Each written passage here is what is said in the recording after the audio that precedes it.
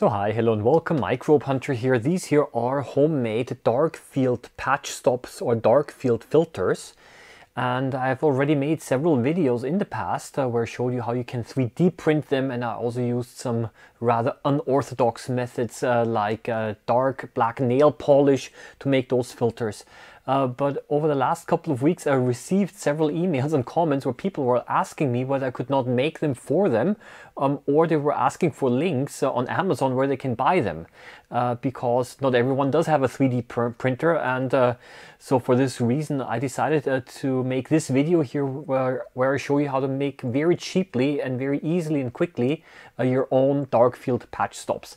Now, for those of you who don't know what they do, is they can be inserted into the filter holder of a microscope. So it's important that your microscope has a filter holder and also a condenser. And then you will get a so-called dark field lighting, and this means that the specimen that you see will appear bright on a dark background.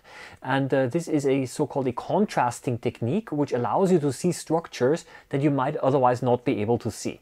And yeah, making those is quite easy, but I need to tell you a little bit about the theory first, because one of the things that's important is that you get the proper size of the central patch stop. So this central part here that blocks out the light, that is called the patch stop.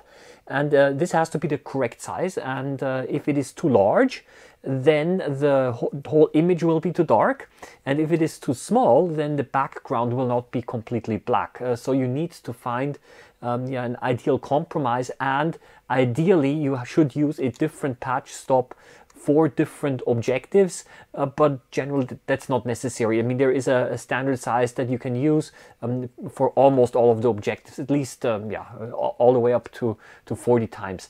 If you want to use Darkfield for a high magnification 100 times oil immersion objective, then I have to tell you this might already be a problem, because it blocks so much light that the image might be too dark, and yeah, so that's a different problem.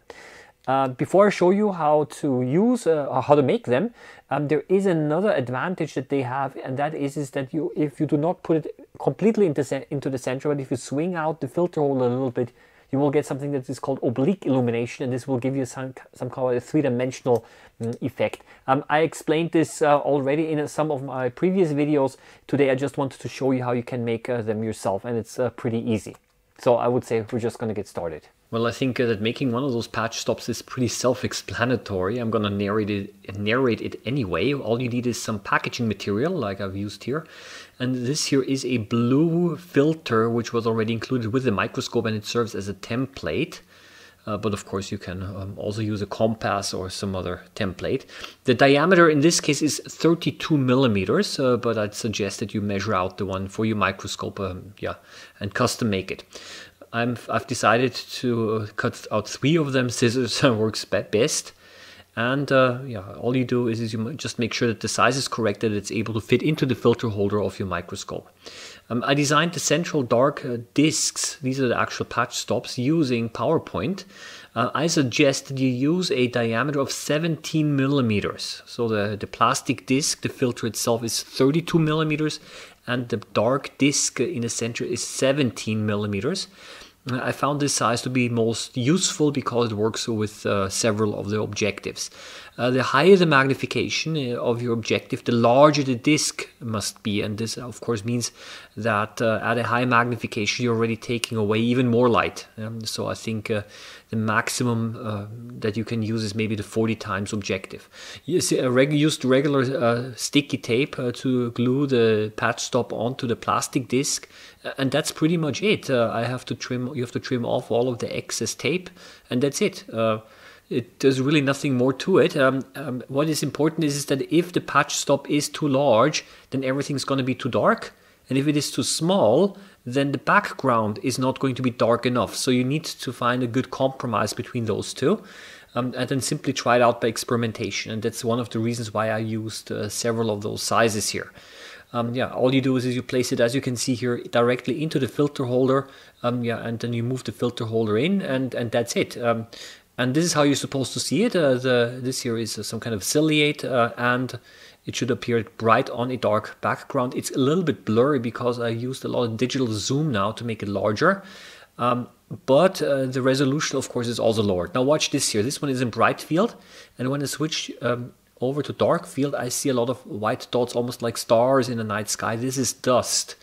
This should illustrate to you that you're able to see things using Darkfield that you normally would not see because of bad contrast. In this case, it would be dust. So this is actually a good and a bad sign because the dust actually disturbs, but on the other hand, it actually shows that you're able to see things that you normally would not be able to see. This is again bright field and before it was dark field, simply to show you again here again dark field, simply to show you again how the image looks different. Yeah, and sometimes it actually looks much nicer because you have a larger, not larger, a stronger contrast with the background. So plenty of things to experiment around with. So, okay, I think that's it. I'm going to call it quits today. Again, thank you for watching. Please do consider subscribing to the channel. Yes, please also visit the links and my website. There's a podcast that you can listen to. Yeah, there are many resources available on the website. Of course, there's also my main Microbehunter YouTube channel where I put living stuff under the microscope, whatever I find. Yeah, happy microbe hunting as always, and see you around next time. Bye-bye.